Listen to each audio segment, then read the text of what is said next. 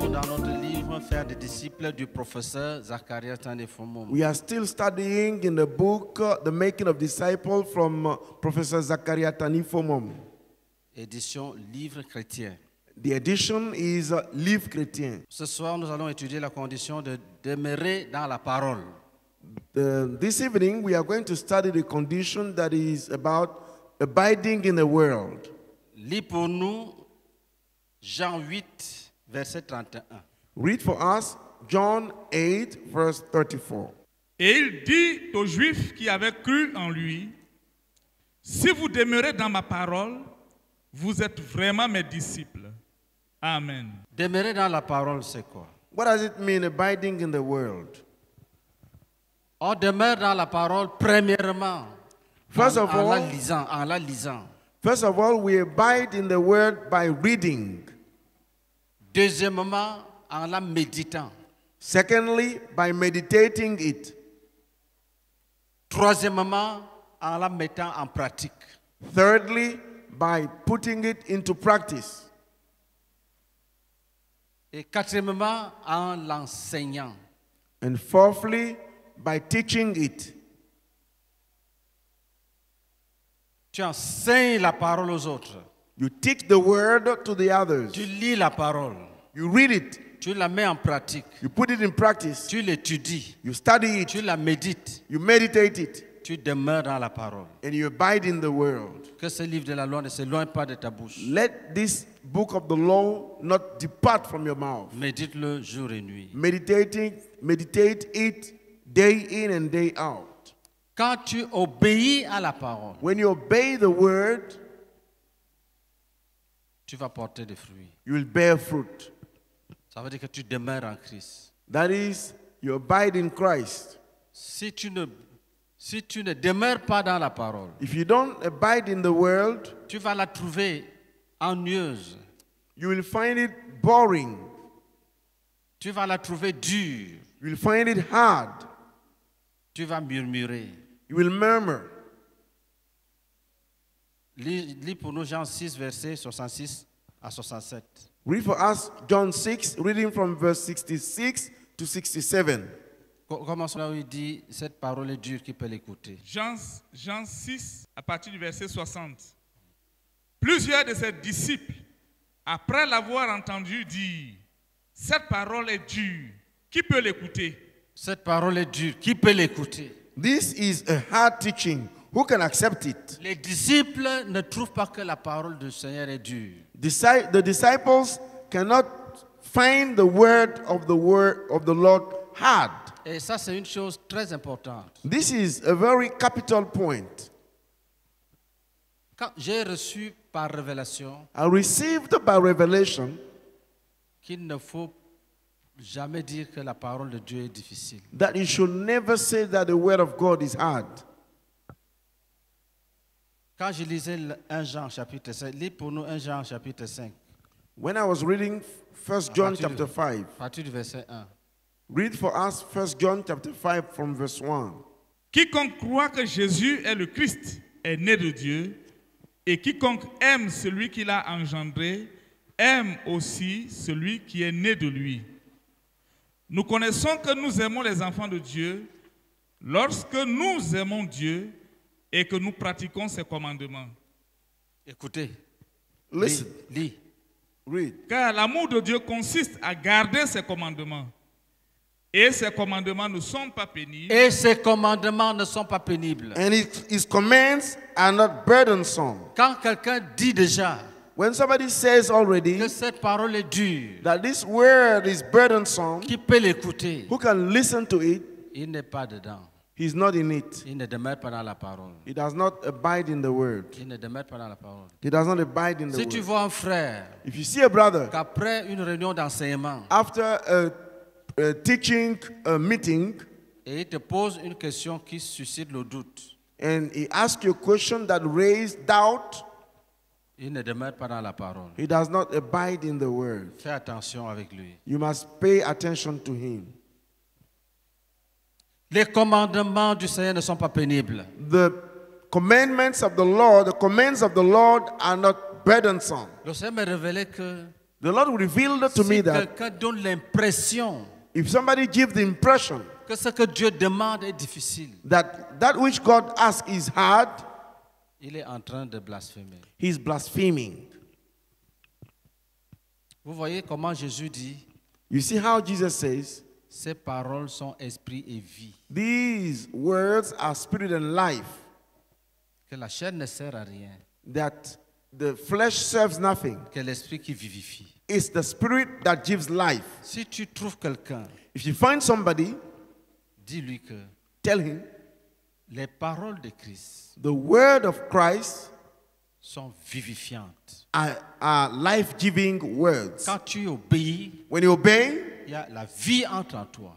life gets into you. La parole de Jésus vivifie l'homme. The word of Jesus gives life to man. Ça suscite en lui l'obéissance. It raises obedience in him. La parole de Christ suscite la foi.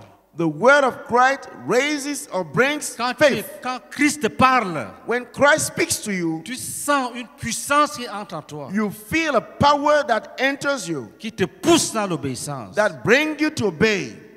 Il n'y a que les sorciers pour dire que la parole de Jésus est difficile. It's only the sorcerers who can say that the word of Jesus is hard. Parce que, là je les comprends, parce qu'elle les tourmente. I understand it because it torments them. Elle les tourmente. It torments Mais them. les vrais enfants de Dieu, But the genuine children of God, pour les vrais enfants de Dieu, for the genuine children of les God, commandements du Seigneur the commandments of the ne Lord sont pas pénibles. are not burdensome. Nous pouvons aisément obéir. We can easily obey. Nous pouvons les mettre en pratique. We can put them into Nous practice. pouvons lire et comprendre. We can read and understand. Nous pouvons les étudier. Ils vont nous donner l'intelligence. We can study them and they will give us intelligence. Même leur étude illumine nos pensées. Even studying them enlights our Et thoughts. la volonté de Dieu, c'est que nous puissions demeurer dans la parole. And the will of God is for us to abide in the word. Dans Hébreux chapitre 2, verset 1, In Hebrews chapter 2 verse 1, il est dit que nous devons d'autant plus nous attacher aux choses que nous avons entendues, de crainte d'être éloignés d'elles. he said that we should strive in order to be attached to the things that we have heard, lest we get far away from Nous them. devons demeurer dans la parole entendue. We must abide in the word that we heard. Dieu a dit aux enfants d'Israël God told the children of Israel que cette parole soit gardée dans votre âme. that these words should be kept in our souls. Que vos cœurs ne s'éloignent pas de ce que vous avez vu et entendu. Let your heart not depart from that which you heard and saw.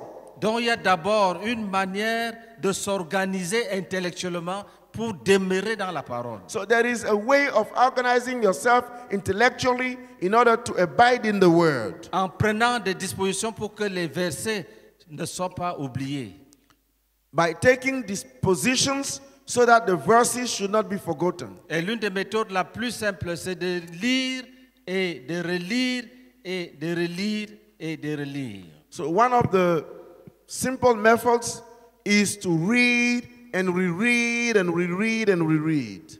Dans tes conseils, In your advice, tu utilises la parole pour convaincre, you use the word to pour convince, instruire. to instruct. Là, elle demeure en toi. In this way, it will remain, it will abide in you. Il faut demeurer dans la parole. You must abide in the word. Si vous demeurez dans ma parole, If you abide in my word, vous êtes vraiment mes disciples. you are really my Vous disciples. connaissez la vérité You shall know the truth, et la vérité vous affranchira. and the truth shall set you free. Lis les questions à partir de la page 39 du livre Fait des disciples. Read the question from page 39 in The Making of Disciples. Question 1. Aimes-tu entendre la parole prêchée et enseignée? Question 2. Aimes-tu l'entendre prêcher et enseigner maintenant plus que dans le passé? Question 3. Aimes-tu lire la parole de Dieu? 4. Aimes-tu la lire maintenant plus que par le passé? 5. Est-ce qu'en ce moment, tu la lis plus que par le passé? Quelle est la différence? 6. Le Seigneur te parle-t-il à travers sa parole? 7. L'entends-tu te parler à partir de sa parole maintenant, plus que par le passé? 8. Lis-tu la parole avec un désir d'entendre sa voix et d'obéir à celle-ci? 9. Quelle obéissance a-t-il exigé de toi récemment à travers sa parole? Question 9 toujours. Quelle obéissance a-t-il exigé de toi récemment à travers sa parole? 10. Y a-t-il des commandements dans la parole auxquels tu obéis maintenant et auxquels tu n'obéissais pas dans le passé? 11. Trembles-tu à l'idée que si tu désobéis au Seigneur, il peut cesser de te parler? Question 11 toujours. Trembles-tu à l'idée que si tu désobéis au Seigneur, il peut cesser de te parler? 12. Écoutes-tu sa voix avec action de grâce dans ton cœur? 13. T'a-t-il jamais envoyé vers un disciple avec un message? Es-tu allé? Amen. Est-ce que la parole a autorité sur toi? Does the word have authority upon you? Est-ce que tu peux dire, c'est écrit, cela me suffit? Can you say that it is written and it is enough for me?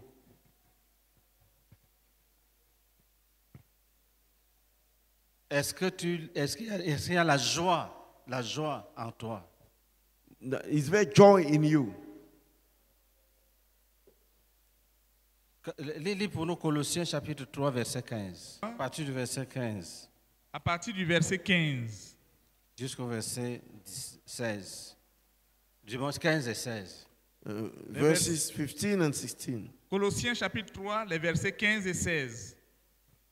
Et que la paix de Christ, à laquelle vous avez été appelés pour former un seul corps, règne dans vos cœurs et soyez reconnaissants. Que la parole de Christ habite parmi vous abondamment. Instruisez-vous et exhortez-vous les uns les autres en toute sagesse, par des psaumes, par des hymnes, par des cantiques spirituels, chantant à Dieu dans vos cœurs sous l'inspiration de la grâce. Amen. Que la parole de Christ fasse quoi? Que la parole de Christ habite parmi vous abondamment. Que la parole de Christ habite parmi vous abondamment. Let the word of God abide in you abundantly. Que la parole de Christ habite parmi vous abondamment. Let the word of Christ dwell in you richly. Quand il y a un problème, When there is a problem, on se pose la question, qu'est-ce que la parole de Dieu dit? you ask yourself the question, what does the word of God say? Selon la parole de Dieu, que devons-nous faire? According to the word of God, what shall we do? Ah, s'il y a deux frères If there are two brethren qui ont un problème, who have a problem, si un troisième frère if a third brother vient leur lire un verset biblique come to read a Bible verse qui montre le chemin, qui indique la voie à suivre, that shows the way to be followed, si ces frères continuent à discuter, if those brethren continue to argue, ils ne demeurent pas dans la parole. they don't abide in the word. Ils ne demeurent pas dans la parole. They don't abide in the word. Si un frère rétrograde If a brother backslides et qu'il est découragé and that he is discouraged et que tu lui rendes visite, and you pay a visit to him, tu lui lis les Écritures, you read the scriptures to him, il n'est pas touché. he's not moved. Il n'aime pas Dieu. He does not love God. Il n'aime pas Dieu et il ne demeure pas dans la parole. He does not love God and he does not abide in the word. J'avais été touché par le ministère que Jésus-Christ a rendu aux deux disciples qui avaient rétrogradé, qui allaient à Emmaüs. I've been moved up by the ministry of Jesus to the two disciples who backslided and who were going to Emmaus. Jésus les a restaurés avec quoi? What did Jesus restore them with? Avec la parole des prophètes et des psaumes. With the word of the prophets and of psalm. Luc 24, verset 27. Luke 24, verse 27. Et commençant par Moïse et par tous les prophètes, Et commençant par Moïse et par tous les prophètes, And beginning with Moses and all the prophets, il leur expliqua dans toutes les Écritures il leur expliqua dans toutes les Écritures he explained to them what was said in all the scriptures ce qui le concernait. ce qui le concernait. concerning himself. Quand les gens rétrogradent, When people backslide, on perd beaucoup de temps. we waste a lot of time. Certains donnent l'argent, Some give money, d'autres leur donnent la nourriture, les habits, others give them clothes and food pour les flatter pour qu'ils reviennent. to flatter them, for them to come back. Et ils accusent tout le monde. And they accuse everybody, Et on demande pardon, pardon, pardon, pardon. and we tell them to forgive, to forgive. On leur rappelle les Écritures, ça ne leur dit rien. We recall them the scriptures, it does not move them. J'ai compris que I understood that quand quelqu'un a des difficultés, when somebody is going through hardships, si tu lui rappelles la parole de Dieu concernant ses difficultés, if you recall the word of God to him concerning his difficulties, s'il n'a pas compris, if he has not understood, si ça ne réveille pas sa foi, if he does not wakes his faith up, c'est qu'il n'a pas la foi. it means that he doesn't have faith. C'est qu'au commencement, That is, in the beginning, il n'y avait pas eu la révélation de la parole. he did not have the revelation of the word.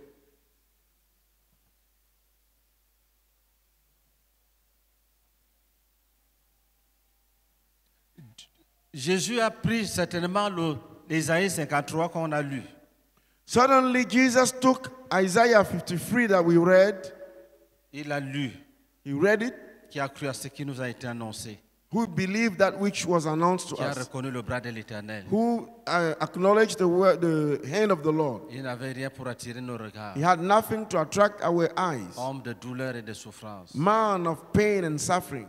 Il a plu à l'Éternel de le briser par la souffrance. He pleased the Lord to break him through suffering. C'est par ses maîtresses que nous sommes sauvés, It is by his stripes that we are saved, etc., etc. etc. and etc. Je suis sûr I'm sure qu'il a lu Isaïe 61. that he read Isaiah 61. L'Esprit du Seigneur l'Éternel est sur moi. The Spirit of the Lord God is upon me. Le Seigneur m'a envoyé pour porter de bonnes nouvelles aux malheureux. That I'll be sent to give good news to those who are suffering, Pour guérir ceux qui ont le cœur brisé.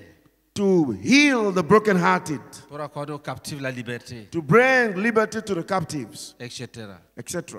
Donc il parlait, il prenait, je suis sûr qu'il a pris le psaume 22. He was speaking and speaking. I'm sure he took Psalm 22. Mon Dieu, pourquoi m'as-tu abandonné? My God, why have you abandoned me? Ils ont percé mes mains, ils ont percé mes They pieds. have pierced my hands and my feet. Ils ont tiré au sort ma tunique, ils ont partagé mes vêtements et tiré au sort ma tunique. They have shared my clothes and they have drawn a lot my tunic. Je pourrais compter mes os, je pourrais compter mes os. They could count my bones. Ils ont lu, il ne les permettra point que son nom voie la corruption. They also read, he will not allow your anointed one to experience corruption, Etc. etc. and etc. Et ils ont été restaurés And they have been restored parce que Jésus a utilisé les écritures des prophètes pour les exhorter. because Jesus used the scriptures, the words of the prophets, to encourage them. Quand un peuple est incrédule, When a people is unbelieving, on lit tous les versets, we read all the verses, on finit. we finish, On commence à prendre les anecdotes. we start taking little stories, Ça les flatte it flatters them charnellement. carnally, On leur donne du petit déjeuner. and they give them a breakfast, Et Ils décident de revenir le lendemain. And they decide to come back the next Pas en day Christ, in Christ, mais à la maison, not in Christ, but at home, à l'heure convenable, at the convenient hour pour un autre petit déjeuner, for another breakfast, servi par le plus grand. served by the greatest, Parce qu'on se dit, si on fait ça, il va rétrograder. because they say that if they do this, he will backslide. Alors, il faut dorloter, dorloter, dorloter. They have to flatter him and flatter him. Jésus n'a pas dorloté. Jesus did not flatter. Il a dit, et vous, He said, and you, pourquoi vous ne partez pas? why are you not going? Et ils ont dit, And they said, tu as les paroles de la vie. you have the word of life. Tu as les paroles de la vie. You have the words of life. Qui autres irons-nous? To whom else shall we go? Acclamons pour cela. Let us clap for those ones. Tu as les paroles de la vie. You have the word of life. À qui autres irons-nous? To whom else shall we go? Les commandements du Seigneur ne sont pas pénibles. The commandments of the Lord are not burdensome. Il faut demeurer dans la parole. You must abide in the word. Si vous demeurez dans la parole, If you abide in the word, vous êtes vraiment mes disciples. you are really my Vous disciples. connaissez la vérité. You shall know the truth, La vérité vous and the affranchira. truth shall set you free. Lis pour nous Hébreux 4, verset 6. Non, verset 12. Verse 12. Verset 12. Hébreux chapitre 4, le verset 12. Car la parole de Dieu est vivante et efficace, plus tranchante qu'une épée quelconque à deux tranchants, pénétrante jusqu'à partager âme et esprit, jointures et moelle, elle juge les sentiments et les pensées du cœur. Il y a même un bonheur à demeurer dans la parole. There is even a happiness to abide in the word. La parole fait une œuvre de sanctification dans l'homme intérieur. The word accomplishes a work of sanctification in the inner man. Elle juge les sentiments de l'homme. It judges the feelings of man. Quand les mauvaises pensées veulent se lever dans ton homme intérieur, When evil thoughts wants to come up in your inner man, la parole de Dieu les détruit. the word of God destroys them. Parce qu'elle est en toi, elle est vivante en toi. Because it is living in you. C'est elle que tu utilises dans les combats spirituels. It is the word of God that you use in spiritual warfare. C'est elle qui illumine les sentiers. It is the word of God that enlightens the pathways. Elle t'éclaire. It enlightens you. Elle te montre le chemin. It shows you the way. Il faut demeurer dans la parole. You must abide in the word. Dieu est dans sa parole. God is in his word. Et Dieu est avec sa parole. And God is with his word. Alléluia. Praise the Lord. Vous savez, You know, lis les armes spirituelles. read the spiritual warfare. Éphésiens chapitre 6. Ephesians chapter 6, Lis à partir du verset 12. from verse 12. Car nous n'avons pas à lutter contre la chair et le sang, mais contre les dominations, contre les autorités, contre les princes de ce monde de ténèbres, contre les esprits méchants dans les lieux célestes. C'est pourquoi prenez toutes les armes de Dieu Prenez toutes les armes de Dieu Take all the armor of God, afin de pouvoir résister dans le mauvais jour et tenir ferme après avoir tout surmonté. Tenez donc ferme. Ayez à vos reins la vérité pour ceinture. Revêtez la cuirasse de la justice. Mettez pour chaussure à vos pieds le zèle que donne l'évangile de paix. Prenez par-dessus tout cela le bouclier de la foi avec lequel vous pourrez éteindre tous les traits enflammés du malin. Prenez aussi le casque du salut et l'épée de l'esprit qui est la parole de Dieu. L'épée de l'esprit est la parole de Dieu. the sword of the Spirit, which is the word of God. Il y a deux armes There are two weapons pour l'offensive, to offend, pour for attaquer offensive, l'ennemi.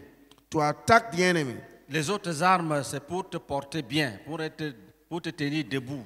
The other weapons is for you to feel well, to stand. La vérité, la justice, le zèle, la foi, Truth, righteousness, zeal, and faith, pour te tenir debout, to stand ferme. theme. La parole de Dieu The word of God et la prière and prayer pour attaquer l'ennemi. is to attack the enemy. Mais la parole joue quel rôle? What is the role played by the word? La parole de Dieu, The word of God c'est l'épée. is the sword. Et c'est le casque. And it is the helmet.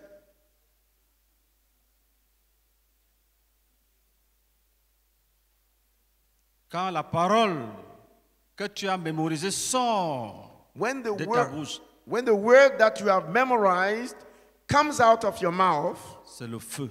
it is fire.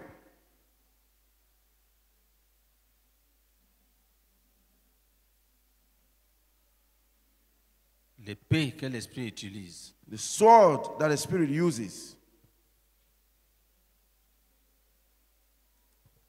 Ne néglige pas la parole de Dieu. Do not neglect the word of God.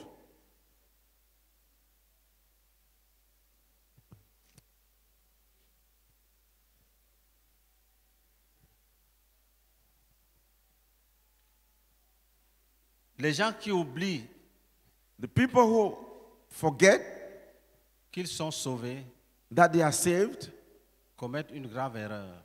they commit a great mistake, error. Ne doute jamais de ton salut. Never doubt of your salvation. Ne doute jamais de ton salut. Never doubt of your salvation. C'est une grande protection. It's a great protection. C'est une arme. It's a weapon. Si vous demeurez dans ma parole, If you abide in my word, vous êtes vraiment mes disciples. you are really my Vous disciples. connaîtrez la vérité You will know the truth, et la vérité vous affranchira. and the truth will set you free. Prenez le casque du salut Take the helmet of salvation et l'épée de l'esprit, and the sword of the Spirit, qui est la parole de Dieu. which is the word of God. Quand Dieu te parle, When God speaks to you, chaque désobéissance t'éloigne de la puissance de la parole. any disobedience takes you far away from the power of the Chaque word. désobéissance t'éloigne de la vie de la parole. Each disobedience takes you away from the life of the word. Josué chapitre 1, verset 8. Joshua chapter 1, verse 8. Que ce livre de la loi ne s'éloigne point de ta bouche. Médite-le jour et nuit pour agir fidèlement selon tout ce qui y est écrit. Car c'est alors que tu auras du succès dans tes entreprises. C'est alors que tu réussiras. Amen. Lis pour nous Deutéronome chapitre 4, Read for us Deuteronomy chapter 4, verset 9.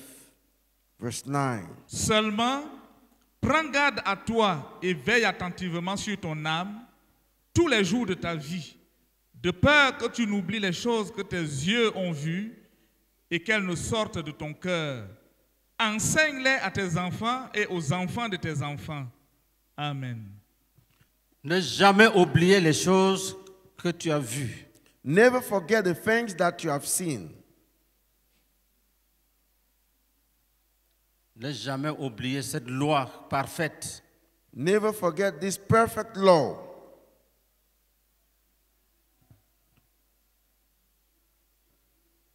Et dans Josué, il est dit, médite-le jour et nuit. In Joshua, it is said, meditate it day and night. 1. 1. Le livre ne doit pas s'éloigner de ta bouche. The book must not depart from your mouth. Ça veut dire que la parole de Dieu doit devenir ta parole, ta sagesse. It means that the word of God must become your word, your wisdom. Dans tes discours, In your dans tes discourses, causeries, in your talking, elle doit être présente. it must be present. Laisse les contes, laisse les fables.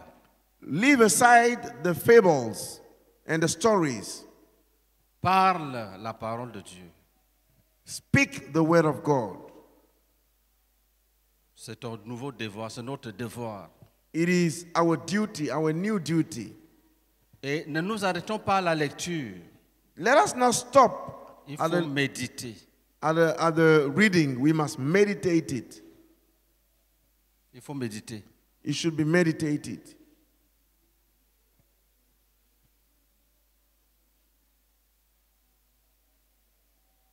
Tu peux lire les rencontres dynamiques quotidiennes avec Dieu. You can read the daily dynamic encounters with God Pour apprendre comment on cherche Dieu to learn how to seek God à travers les rencontres dynamiques. through the dynamic encounters.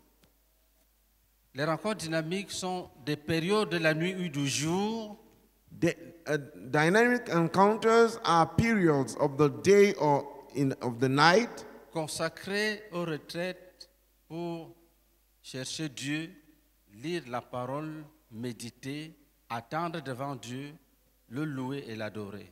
devoted to some retreat to wait before God, read the word, meditate it, and wait before God and worship Him. Ce sont des périodes fixées par le croyant. These are periods set by the believer.